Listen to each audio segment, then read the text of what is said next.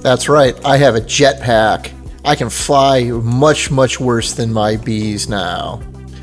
Except it is the most flammable of jetpacks, the wood jetpack. Not the wisest of choices I have made.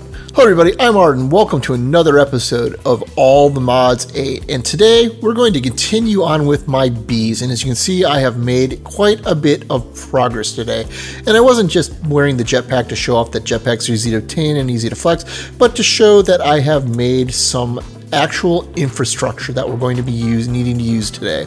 Because back over here by my other random machines and stuff that I've made, I now have the powered centrifuge and a honey generator. Well, as well as a tinker's workbench strictly to recharge the jetpack, as well as the copy-paste gadget that I've been using to add on to my bee huts, because this made things a lot easier to work with. But I mostly used this to test this out to make sure that I knew how the centrifuge and everything worked, and the centrifuge makes wax out of honeycombs as well as liquid honey, which we are piping down into the honey generator, which eats up all that honey and turns it into delicious, delicious power, although it's currently in use. Turns out that the centrifuge is actually net power positive with the generator, so we're actually in a pretty good place for that. This all proves that it all works and that we don't have any problems getting them stuff in and out of it.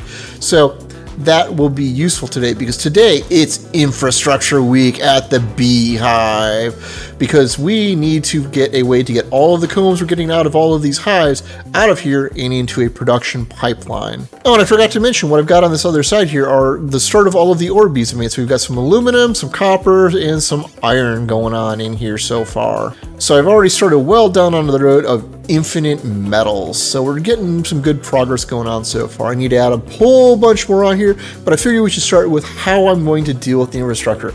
Because folks, we are not just going to use pipes today, or AE2, or refined storage, or any of the other really obvious and much simpler solutions, because we're going straight to awesome this time. Because this pack has a mod called Little Logistics, because why use pipes when we can use little toy trains to move things around?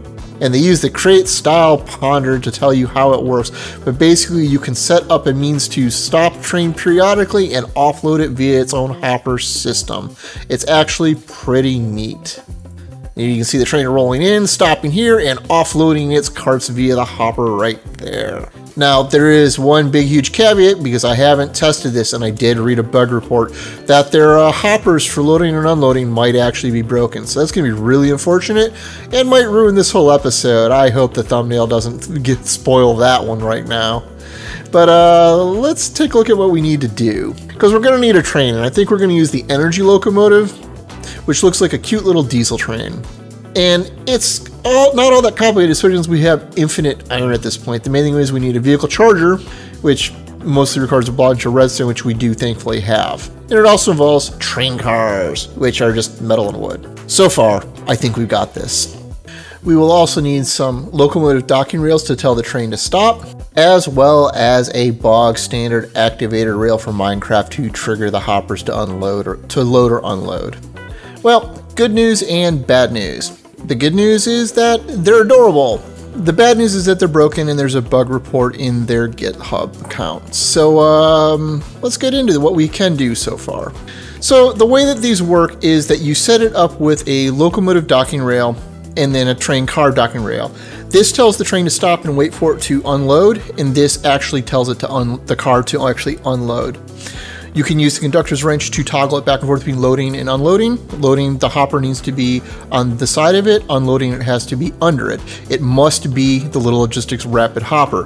The problem is that's broken right now. This does not work, unfortunately, in this mod pack. Next to the docking rail, I have a vehicle charger so that we can actually charge up our train. Down here at the other end, I have it set up to another docking rail to tell it to unload the train into this chest, if this worked. To put them down, you can just right-click them on the rail like a minecart and put them the wrong way, just like I did. Facing the correct direction, we can put down the car and the train.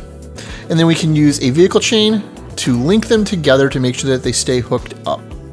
From there, with an empty hand, you can right-click the train. We can see that it's charged up because it's next to the vehicle charger. We could register it so that it can travel without chunk loaders. There's also a chunk loader car you can put on that will always load 3 chunks in a radius around the train to keep it up. And then we can tell it to start. And then you can see it goes, and this is just a adorable. And then if it had anything to unload, it would have stopped there. Instead, it comes back around here, and then it just stops and fails to load anything and just gets, well, it would have been stuck if there'd been anything in the hopper. So this is all unfortunate. So I guess what we're gonna have to do in the meantime until they fix this, and it's been open for like 2 months now, is lay out the infrastructure where I'm gonna want to have train tracks and instead put pipes in. I was trying to make something cool looking and Alright, so I think I've got a general layout that makes me happy, because long term this should look good with trains. But right now I'm just running pipes to the basement here, and they're connected up into the beehives here and run back into this new processing cave I've got set up back here. Obviously this is a work in progress, because I was still trying to figure out how to get a couple mods that I've never worked with before to work, and to make all of this work well. So what I've got is I'm working with the functional storage drawers. It's basically a replacement for the 1.12 storage drawers mod, and it's different enough that it actually confused me for a while to how I was going to lay this out. Because one of the big things it does is it wirelessly transmits to its drawers. So it doesn't need trim to act as pipes or anything, it just has to be linked. And you have these two cards to work with. One's the configuration tool. If you shift right click, it acts as the keys from storage drawers where you can lock it, turn on and off the icons and the quantities and whatnot. The other one is the linking tool, which shows you all of the drawers that are linked to the storage controller. You just right click on your controller to tell the card that's when you want to see. It will show you all the storages that are linked to it, and you can just right click them to add them to the network, and it doesn't require any other effort than that. But it helps if you've like loaded it up and locked it beforehand. I should note that this mod did make something come back that I really loved from 1.7 from Jabba's barrels, which was in this case the ender drawer, but it was the B space barrel upgrade there. This acts kind of like an ender chest, where you can put one of these down, load it up with whatever item type that you want, and then put a second copy of it down and link them together, and it's the same drawer in both places, so you can wirelessly transmit that way as well. So it's pretty neat. You can also set up more than one controller in an area and link to different drawers to have multiple networks going. I want to say the range around a controller is 8 cubes around it in a radius. So from there, I've got universal pipe cable running into the storage controller, pulling things out of the centrifuges. I'm using that because I have to pull both liquids and items out of it, and I was trying to contain the mess some, but it turns out pipes cannot both insert and extract from the same pipe going in or out of a machine. You know, we come down here, even if you come into its interface here, you can see that we have access to all the types. And even if we were to put in one of the upgrades so that we can modify these bits of it, there's nothing here that lets us do both input and output. So because of how expensive these pipes are, I ended up basically running power behind it to save on that cost, as well as having separate input pipes on the top there. This functional storage does have a pusher upgrade that lets you shove things down into an adjacent inventory or in whatever direction based off that, but it doesn't appear to work with the centrifuges, so I couldn't get it to actually transmit out. So from here we've got honey going into the jumbo storage from mob grinding utils. From there, that goes into the honey generator, which then pulls the power back out and puts it in this battery. I'm probably going to have a problem with this power generator setup when this battery fills up and this fills up, because once this is full, I don't know if it'll continue burning honey, which means this tank will eventually fill up, which means these centrifuges might eventually stop. So I'm going to have to address that at some point. I also need to upgrade all of these drawers, but I'm kind of resource strapped right now, but we seem to be doing pretty decently. But as an example of how all of this works, we'll put this drawer right here. We will set the configuration card to locking, we will lock the drawer, we'll put some honeycombs in it, and then we will link this to our network, and you'll start seeing it pulling it in from my normal vanilla hives. So while this isn't entirely ideal, this is getting the job done. It's going to have some cable mess that I'm going to have trouble hiding because of how face-sided some of this stuff is. I'm not sure what I'm going to be able to do with that cable down there, because you can't connect different pipes cables together, so I couldn't like join it to the yellow input pipe down there, and I certainly don't want to run ultimate cable all over right now. So yeah, this is going to be ugly for a bit, and I don't entirely know what I'm going to do to fix it. But I'll figure something out, I suppose.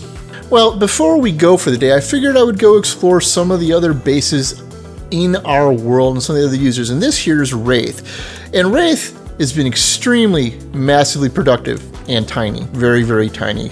A couple of players on our server really like the shrink mod. It's really kind of distressing.